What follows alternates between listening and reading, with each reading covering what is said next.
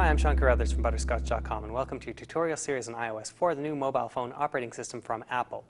iOS 4 replaces iPhone OS 3, which powered the iPhone 3G, the 3GS, and the iPod Touch. The new iOS 4 runs on all these devices, plus the new iPhone 4 hardware. One of the things that iOS 4 adds is multitasking, which isn't exactly new in the world of computing or even in the world of mobile devices, which hasn't appeared in the iPhone until now because of Apple's concerns with the efficient use of the battery. Apple has instituted a new series of specifications governing multitasking, which allow a limited number of things to run in the background, even as you open up and use other applications. This includes stuff like voice streaming, voice over IP, and a few other things. Now, when you open an application, it'll start running. When you close it, it'll remain in the background. If it's written to Apple's new specs, it'll continue to function in the background, but if it isn't, it'll just freeze or reset until you go back to it. So we're going to go and open up an application, say the Stocks application.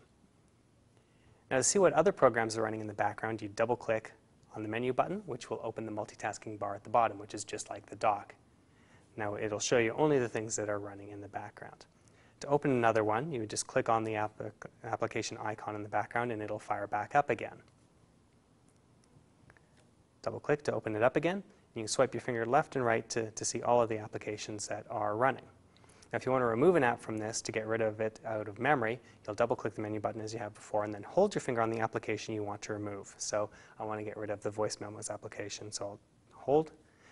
Minus sign will appear there on top, and then I will click on it, and that will disappear from memory. It's no longer running in the background.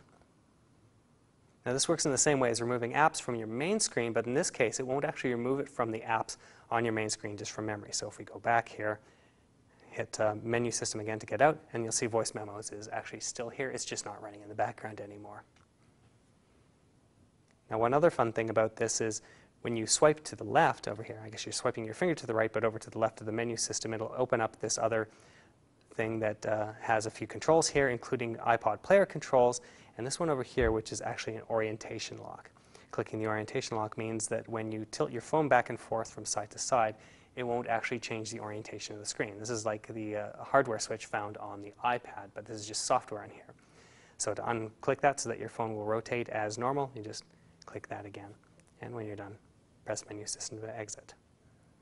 Anyways, that's an overview of the multitasking functionality of the new iOS 4. Thanks for watching.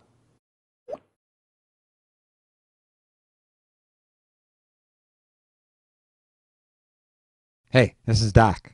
If you're looking for a cheap and easy way to put your own content on the web, go get domain names from hover.com. Just visit hover.com/butterscotch and you'll get 10% off and support shows like these. Thanks.